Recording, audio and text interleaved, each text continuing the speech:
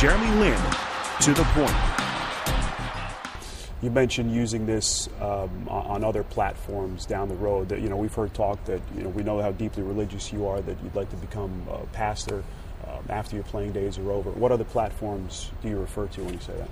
I think first of all is just sharing the gospel to as many people as I can, and I think me being a basketball player in this world, people will listen. At least some people will, just to what I have to say, and hopefully what I say will touch them. And then I have a really strong desire to do social work, and having this platform, the connections, the finances, the resources, being able to do all that, combine it, I think it's very powerful, and I think it can be used in such a powerful and positive way.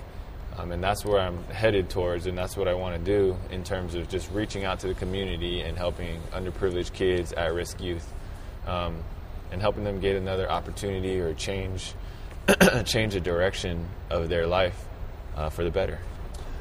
How does this story end, Jeremy? It started from obscurity. They brought him off the NBA scrap heap, and suddenly the Knicks are back. Carmelo Anthony hasn't even returned yet. That's a whole other story.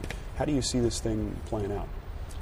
I can't tell you how it's going to end. I can only tell you how I hope it ends, which is obviously us continuing to win some games and get into playoffs and make a deep run and hopefully win the whole thing. And obviously that's my dream, and that's our dream, the team's dream. But I can't tell you how it ends, but I can tell you this team has a lot of willpower, has a lot of heart, and we're doing everything we can to make sure we win.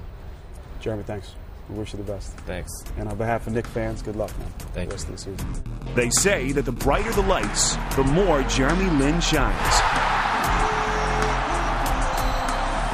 Perhaps that's why he's found his form on the biggest stage in the biggest city.